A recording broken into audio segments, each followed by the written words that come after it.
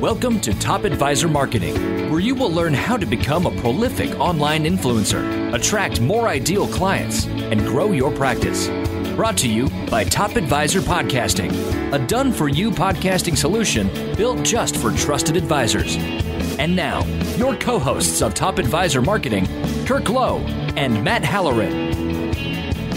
Hello and welcome to another Top Advisor Marketing podcast. We have a return guest, which we always love because we usually ask people to come back when they're providing our listeners with some gold. And it's Luke Acree. Now, he is one of the founding partners and one of the great people at ReminderMedia. We absolutely love everything that they're doing. They do what we don't do. We do what they don't do. And so we all play in the sandbox together very, very well. But we're going to talk about the 2019 marketing trends. One of the reasons why Luke is so good at being prophetic about what's going on is because they do more than just financial services, which means that they're plugged into a lot of other veins of marketing success, which means that they can also take those and use them in our industry in financial services. So Luke, welcome to the show, man. Man, thanks for having me. It's great to be back. I keep getting invited back, so it's making me feel kind of good about myself, man. It makes us feel good too that we've got a partner like you guys, because I've told the story when you're not on the podcast about some of the stuff that you had done and that we're going to talk about today, which are the touches that you even did with us as just a strategic partner. And you know, that just makes you feel all warm and fuzzy. But we're going to start off by talking about the 2019 marketing trends. So what are you seeing? Yeah. What are you going to do about what you're seeing? And how does ReminderMedia provide a solution for that? No, yeah, I love it. So it's a great question. Obviously, you know, you got to take everything I say with a grain of salt, but let me give you guys kind of my perspective on what I think's happening. If you look at 2019, what's the biggest question on most people's minds is what's going to happen with the economy, right? So we have all this turmoil that's happening that, you know, I'm not going to give my opinion on that either way, but you know, what's going to happen with the economy? Are we heading back into a recession? And then more importantly, what does that mean for you as a business? And what I'm seeing in the market, and to give you guys a little bit of background kind of, is that we not only work with financial advisors, but we work with over 30,000 real estate agents, which ties us in very closely from a data perspective and from a trends perspective into the real estate market. So we can kind of see what's happening in the real estate market. And there's a couple things that I see from a marketing perspective and from a business perspective that you as an advisor should be focusing on. And if anybody who's not an advisor listening to this, it applies to your business as well. It's something I call relationship marketing. And the reason why I say that is because there's a couple of revolutions that have happened over time in history in our world. You know, you have stuff like the Industrial Revolution. What has happened today, right? You call it the technology revolution, but what really I call it is the data revolution. What has happened is that technology has advanced to such a point that now data is being collected on everything we do. So if you have social media accounts, if you're doing stuff, they're collecting that data and they're using that data as a way to serve up relevant content to you, relevant things that matter to you. And what that has turned the consumer into expecting is they no longer expect great customer service. Customer service is a given. And the way you guys should think about customer service is really reactive, where it's something where someone calls you and needs something and you fulfill that need and you do it well, you do it quickly and all that good stuff. But it's more reactive than reaching out to you. It's not proactive. What people have come to expect is not just customer service, man. They've come to expect a customer experience. And that's driven by, I expect now when I log into a portal, I expect it to be personalized to me. I expect my experience, even subconsciously, as I go throughout my day, I start now expecting things to be quicker for me, more convenient, more personalized. And that's where I see the trends happening, not only in the real estate market, but I see it in the financial advisor market, because there's apps now that I can invest my money very, very quickly. I can get the service that you're giving to me. I can get the technical aspect of that. So what really, really matters is the experience that I have. The experience, and not only the experience, but making it more personal to me of my likes, my interests, who I am as a person.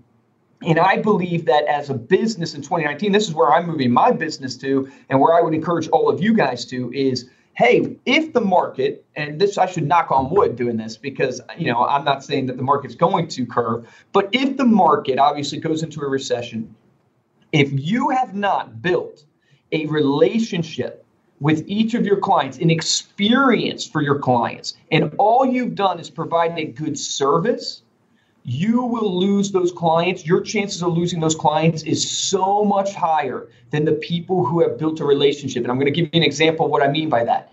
If you're my financial advisor and all you've done is help me with my investment strategies, and you've sent me my annual reports, and you've met with me quarterly and all that good stuff, that is awesome. You should be doing that.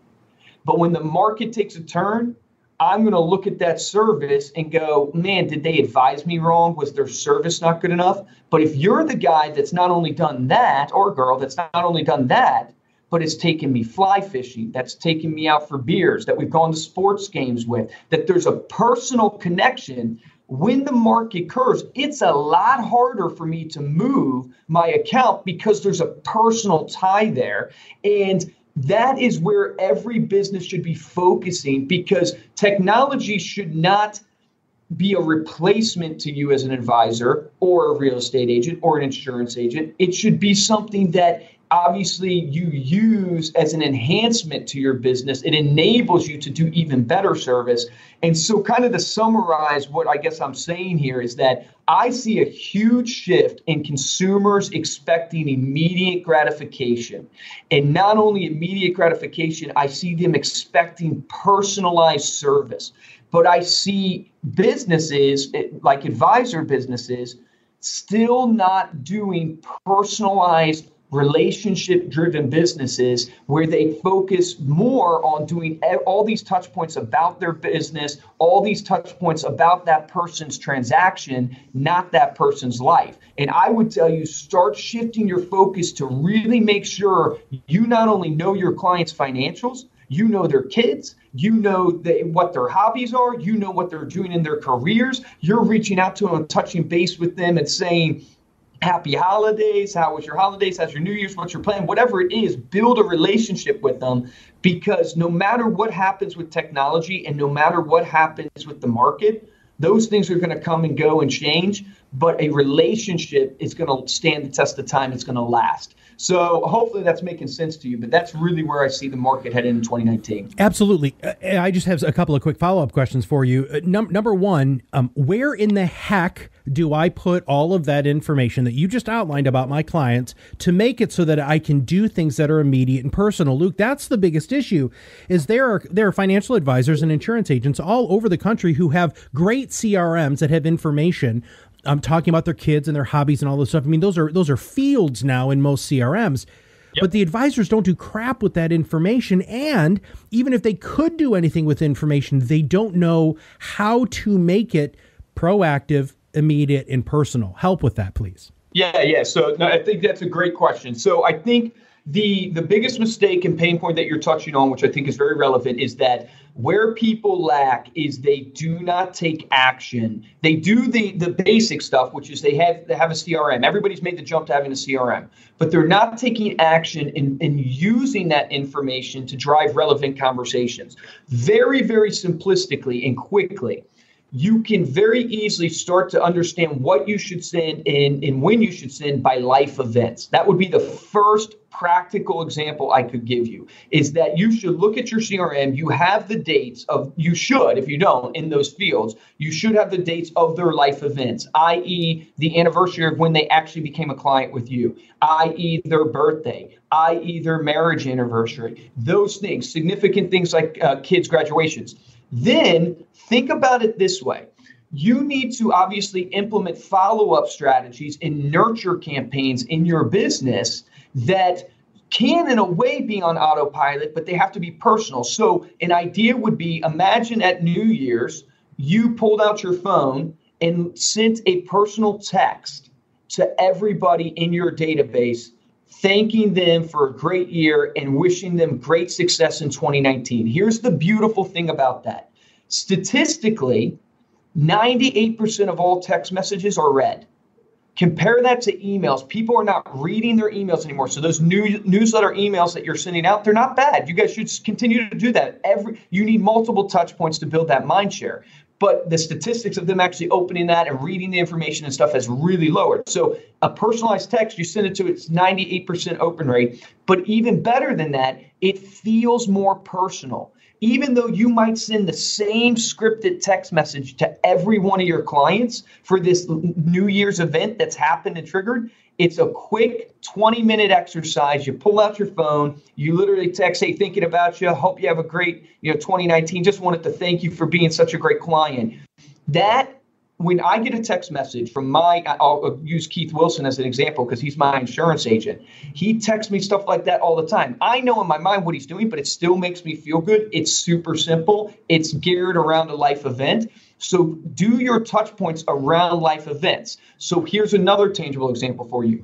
Are you sending some type of birthday card or some type of gift to your clients on their birthday? Are you going on their Facebook page and wishing them happy birthday, their LinkedIn and wishing them happy birthday? And the reason why I know this is so critical and important is because every time LinkedIn gives me the message to tell me that it's someone's birthday, I wasn't really doing it. I wasn't going there to the LinkedIn and doing the birthday. When my birthday came around and people started wishing me happy birthday on LinkedIn, it still made me feel good.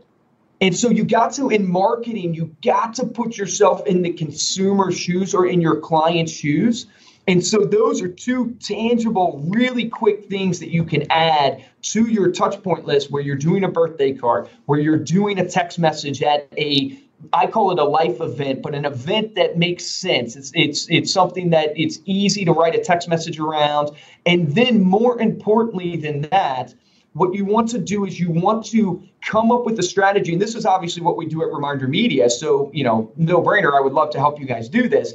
But come up with a strategy where you're sending your clients things that they will perceive as value and as a gift that aren't totally transactional based. What do I mean by transactional based? Well, I'm going to put you guys in the consumer shoes and the client's shoes. When your real estate agent sends you an update on the market, what do you do with that? When they send you that postcard of a just listed, just sold in your neighborhood, what do you do with that? And how does that make you feel? And the truth is, what you're probably thinking is what 100% of the people I talk to tell me is that they go, oh yeah, I glance at it and I look at it and then I toss it. And it's not that it hasn't served a purpose. It's stayed on the home. Statistically, postcards live for 5 to 8 seconds, that type of idea. It gives that mind share, but you're tossing it. So, look at your marketing strategy. When you're sending people things, what are you sending to them that they will actually hang on to? And the key to giving someone something they'll hang on to is called relevancy. What that means is it has to be relevant to them, relevant to their likes and interests. Basically, that's what will give you the value. And so where like our company comes in, to give you an example, is we create a 48-page coffee table customizable magazine that has nothing to do with financial services and has everything to do with just entertainment like travel, art, food, technology, a little bit of everything for everybody. But the reason why we've been in business for 15 years purely is around the simple concept that when people pull it out of their mailbox, there's like this light bulb, this psychological impact, for lack of a better word, that happens to them where they literally go, man, this is really nice. And they don't throw it away. And it ends up living on their coffee table, living on their countertop, their bedside table. But even if you don't have to use a magazine to do something like this. What's key here is you have to know your clients. Because if you know your clients and you know what they'll enjoy, that's going to get you the relevancy, which will ultimately get you the shelf life. And so when you look at your marketing to, get back and summarize this question, is use life events to send touch points, but more importantly, use the relevant data to drive the touch point that you send. Use the segmentation of your list in your CRM to drive the touch point you send. What segmentation? Well, that's your clients you have now that have maybe been with you for 5 years. Then you have a set that are new clients that have been with you for, maybe a year or less. Then you have your prospects. Like you can segment your client list to drive your relevant messaging and your relevant marketing.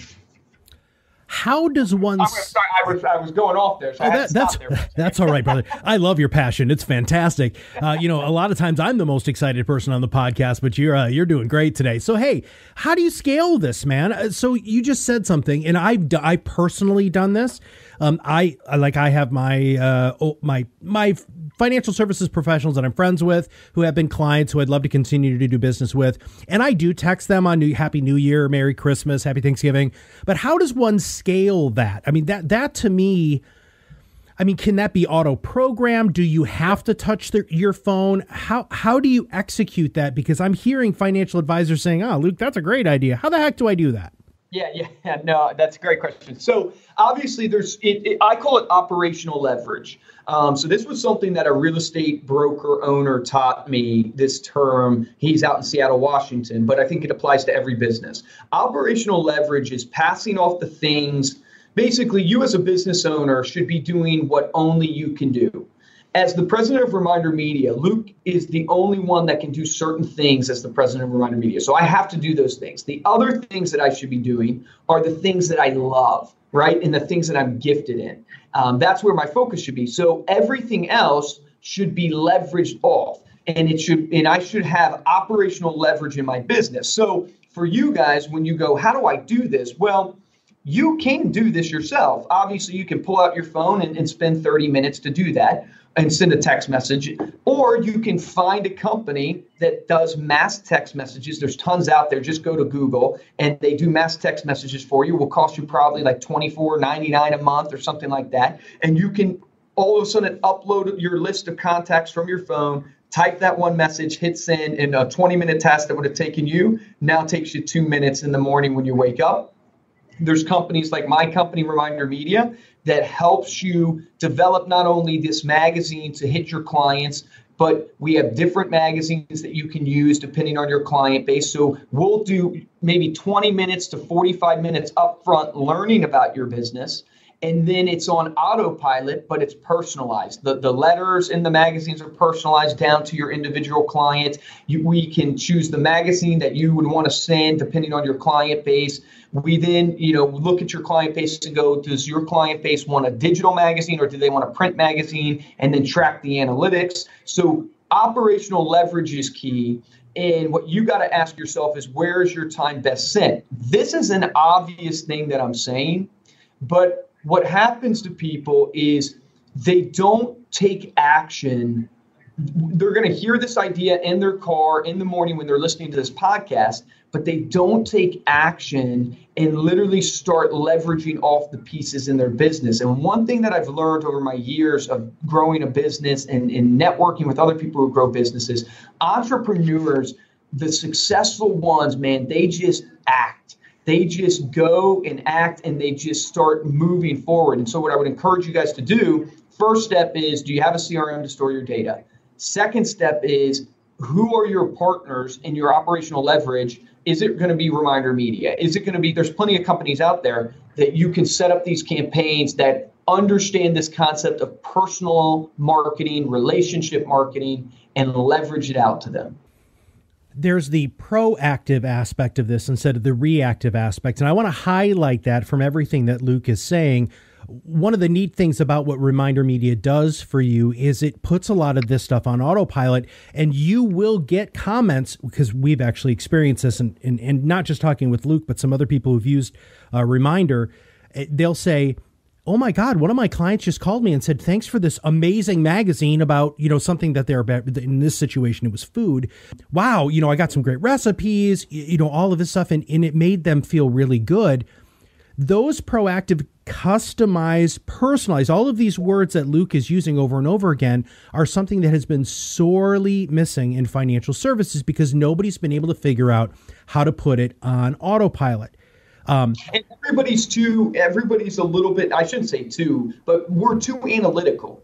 Like we're not emotional enough. I hate this. I guess that's too stereotypical, so I shouldn't say that. Oh, no, you're but spot on, brother. No, I'm going to give you that one. Yeah. My experience has been we're too analytical. We're not, but we're emotional beings, and you got to understand what our clients are really leaning on us for, especially in today's age with the shift in technology and where everything's going, is we have to be the Sherpa.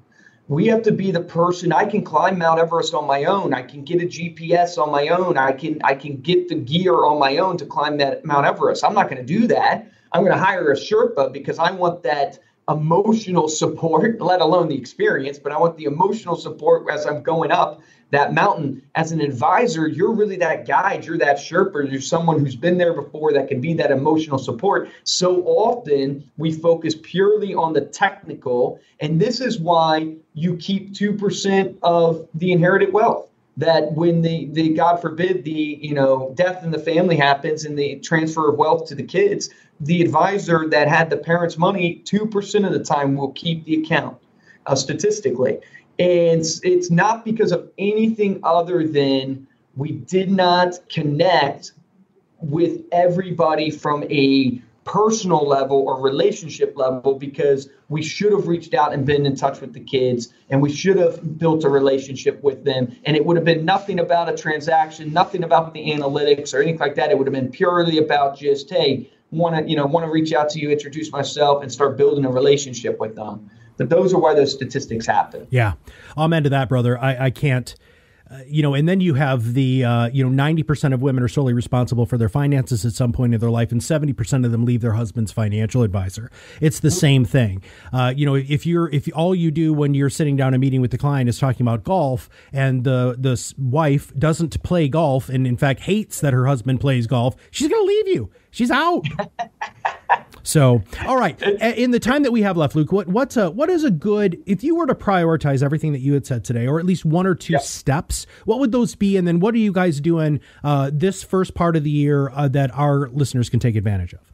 Yeah. So here's what I would tell you guys as you think about your 2019 is I would challenge each and every one of you to go through a relationship audit is what I would call it.